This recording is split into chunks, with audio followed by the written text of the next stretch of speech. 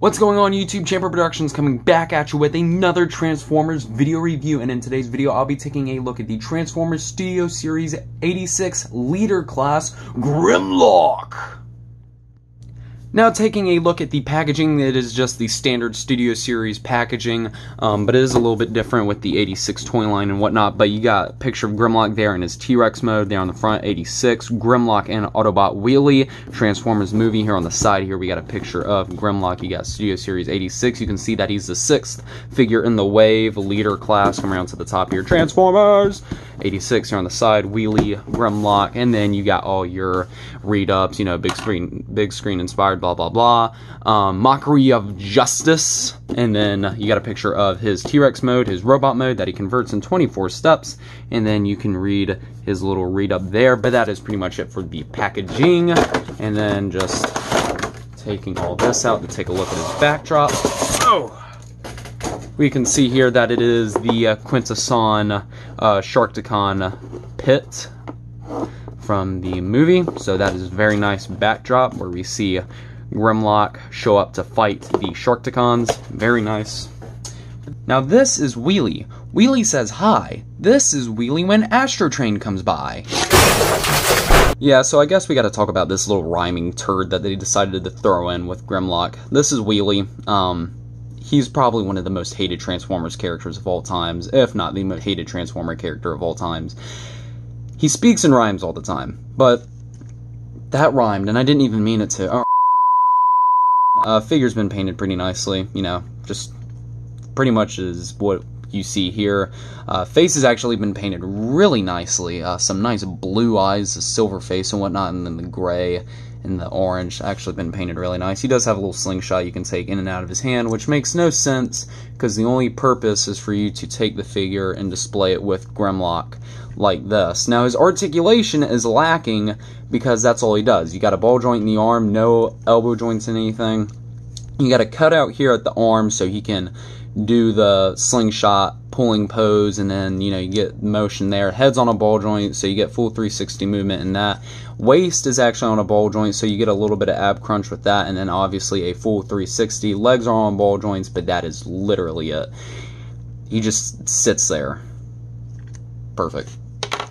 In terms of actual accessories, Grimlock does come with his blaster, which has been just casted in a black plastic. Has some nice molded details on it, but there you have that. And you can store the blaster on Grimlock within T-Rex mode. You will see that there are 2 peg holes right here and here, and 2 pegs here and here. And these will just have in to place here.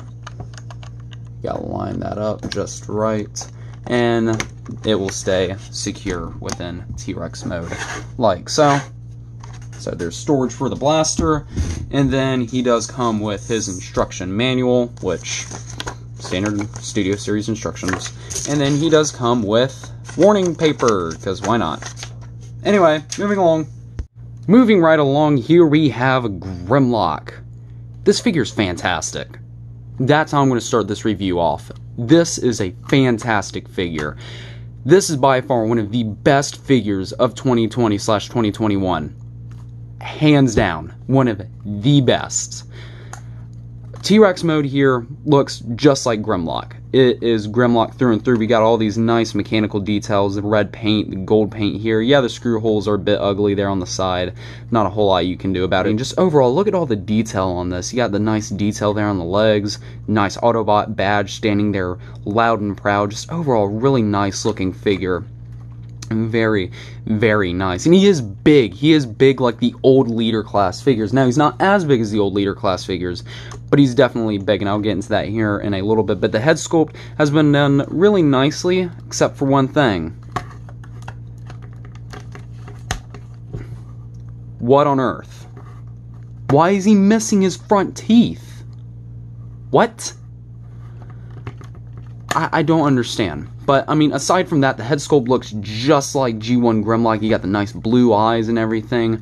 Overall, it just looks really nice. You got the gold there for the feet and the toes. And then you got his little dino arms. Just overall, a really nice looking T-Rex mode. Now, to say that Grimlock's T-Rex mode is really awesome That is no lie, but he definitely does have his issues. I'll go over that here in a second, but first I'm going to cover the articulation, starting here at the head. The head is very poseable, but it does have a problem, and that is this joint here. When you go to move the head, it does click into place for each mode.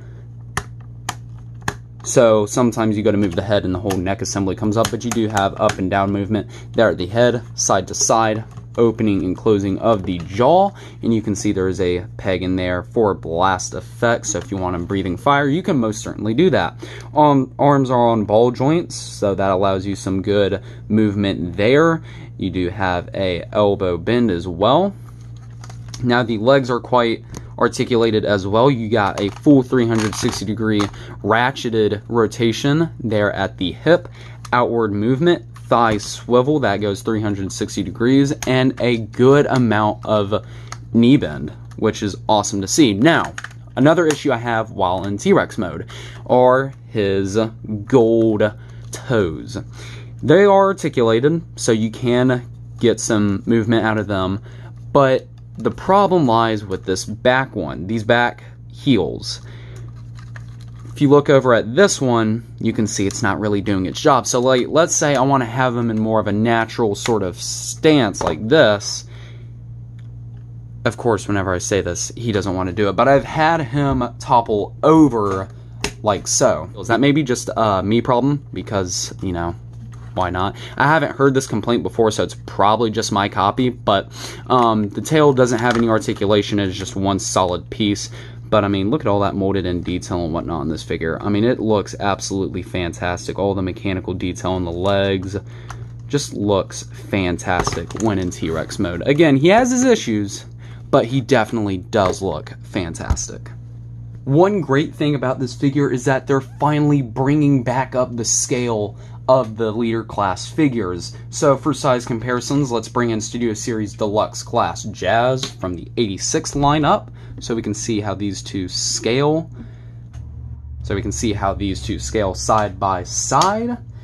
Here is the Power of the Primes Voyager class Grimlock. We can see there is no competition here in between the two different T-Rex modes. Although one thing I will say that the Power of the Primes version did is that they actually gave him a full set of teeth. So, you know, that's nice. And then for a leader class size comparison, here is Earthrise / Siege Astro Train.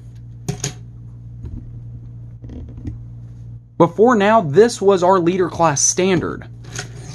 He's barely the same height as Grimlock standing up.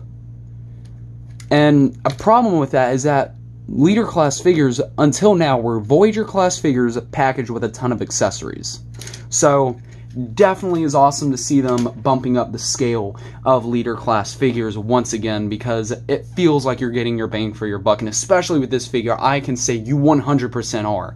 Now, as I mentioned earlier, Wheelie does interact with Grimlock, and there is a way you can actually get him riding him. There are two.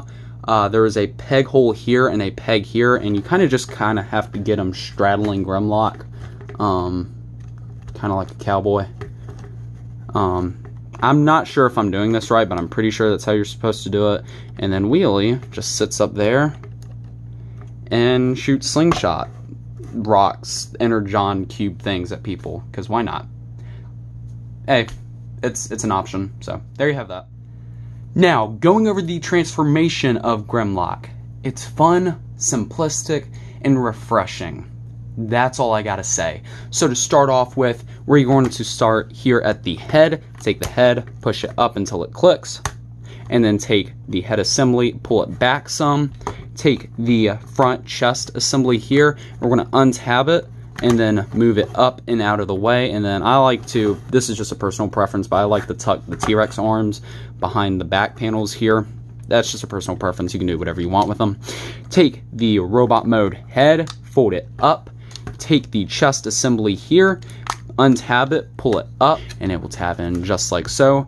Take the robot mode fists and just push them out like so. Take the arms, just straighten them out. Now we're going to move the arms out of the way so we can work on the legs. Now for the legs, what we're going to want to do is untab them and then take this assembly here, open it up, and rotate the tip of the tail in. And then what you're supposed to be able to do is push the leg into place, and it's supposed to slide on this channel back and forth, but personally I like to just push it in manually. Take the leg, close it up, and then fold out the heel, and there we have a leg for Grimlock in robot mode. And then we're going to do that on both sides, and then just take this section here, push it into place like so. Take the tail, fold it up, tab it into place, put that down. Then we take the dino head, tab it in onto his back. There's a tab hole and a peg here. Tab that into place. Straighten them out. Get them all organized. And here we have Studio Series 86 Leader Class Grimlock in his fantastic looking robot mode. This robot mode is perfect. This looks exactly like Grimlock should. The proportions are awesome. The articulation is amazing. The paint applications, spot on. Taking a look at the figure, just holy cow. This is fantastic. I mean, the red, the blues, the greens down here on the shins. You got all the nice mechanical details. You got some details there on his thighs as well. Some details there on his waist. You got his hands, which have been molded and sculpted very nicely. Nice detail there on the arms that carries over. You've even got detail on the inside of his arms as well. And then the arms, again, this is carryover from T-Rex mode, but it's just been sculpted so nicely. And then on the joints there's actually sculpted in detail as well. This is a fantastic figure. And the chest, yes, this is extremely dark, and that's kind of something I've heard some people complain about. I'm fine with it. It's not as dark as it's turning out on camera, but you can see there's a nice red Autobot insignia there in the center of it. Just really, really nice. That nice gold paint as well. And then that head sculpt, it's perfect. It is just Grimlock through and through. The blue visor, and the paint on the visor is amazing. Like, it's got this sparkly sheen to it, and it's awesome looking. This figure has no kibble to speak of, because all this is part of Grimlock's design and character. We can see the wings here, nothing going on with the legs. It all tucks away. All the excess T-Rex components tuck away. Just perfect. It really is a simple but effective transformation to robot mode, and the robot mode that we end up with is just amazing. Now, when it comes to articulation, Grimlock definitely does not fall short on posability. Starting here at the head is on a ball joint, so it allows him to look down and up. He can spin full 360 degrees. Arms got outward movement. The arms have the same articulation that the T-Rex mode does, so you got the outward movement. You've got a ratcheted full 360. You do have to watch out for the wings, but they do have plenty of posability to make sure you have clearance, and I'll get into that here in a second. Arms, you have a bicep swivel, over 90-degree elbow bend, and the cool thing about this is that it's a separate joint from the knee joint in T-Rex mode. So when you lock the arm into place for the transformation, there is a separate joint that allows for that ratcheted knee bend in T-Rex mode, which is crazy cool engineering. I really do like that. Wrists have a wrist swivel full 360, and then these pieces here for the toes are still articulated. Waist has a full 360 degree rotation. Camera's out of focus, my bad. Legs can kick forward and can kick backwards. You got outward movement, thigh swivel, knee bend 90 degrees, and then you got the ankle tilt, which is a full 90. Now, that is quite a bit of posability. Coming around here to the back, the wings are on a hinge that allows for all this crazy range of movement. So when it comes to articulation, Grimlock is very posable. Now, if you really, really want to ruin the aesthetic of Grimlock being a mighty warrior, you can take little wheelie here, and there is a peg right here and a peg hole on his shoulder, and you can just have Wheelie sit right on down and have him riding Grimlock like a little pet bird. So there you have that. It's an option. Alright, goodbye Wheelie.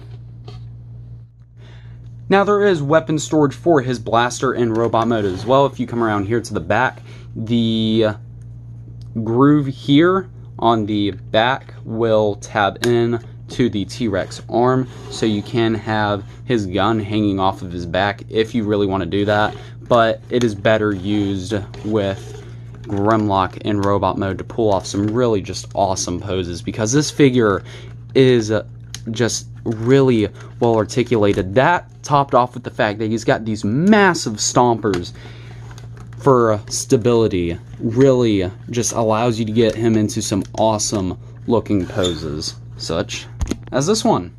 Now, as I've mentioned throughout this review, this is a big figure. He feels like a proper leader class figure. Here is the Studio Series 86 Deluxe Class Jazz for comparison. We can see Grimlock dwarfs this dude. So, there's your size comparison there. Let's bring in the Power of the Primes of Voyager class Grimlock. And fun fact, this is actually the very last figure I ever purchased from Toys R Us before it closed down here in the US. So, there you have that size comparison. Now, let's bring in the old Leader class standard. This is Leader class Astro Train. Do I even need to explain what's wrong with this picture? This is a Voyager class figure with a box full of accessories priced at $50. Now, to show you how big Grimlock is compared to the old standard of Leader class figures, let's bring in the Power of the Primes Leader class Grimlock, yeah, Optimus Prime, and you can see he's not that much shorter than him. I mean, Optimus is only but so much taller. So it's great to see that they're making big Leader class figures once again. And truth be told, this is how Leader class figures should be sized. So overall, what are my official thoughts and opinions about the Transformers Studio Series 86 Leader class Grimlock? Pick him up. Solid recommend. This is a fantastic figure, and in my opinion is better than the Masterpiece version of Grimlock.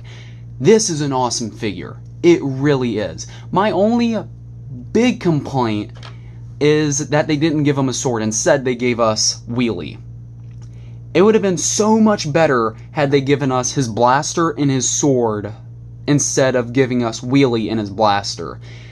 They could have done a lot more with this character had they made him his own transformable figure. I really do believe that. And they could have made it a Legends class figure. He could have had the same little peg-in points that allow you to put him on Grimlock, do whatever. But they gave us this non-posable little figure. And I mean, he's okay, but I'm definitely not posing him with Grimlock because this figure looks awesome on his own without that little guy slowing him down. But guys, that's all for me. I hope you all enjoyed this review. If so, be sure to leave a like, comment what you think of Studio Series Grimlock down in the comments section below, and be sure to subscribe and hit that notification bell so you never miss a video from my channel. That's all from me, Champer Productions, signing off.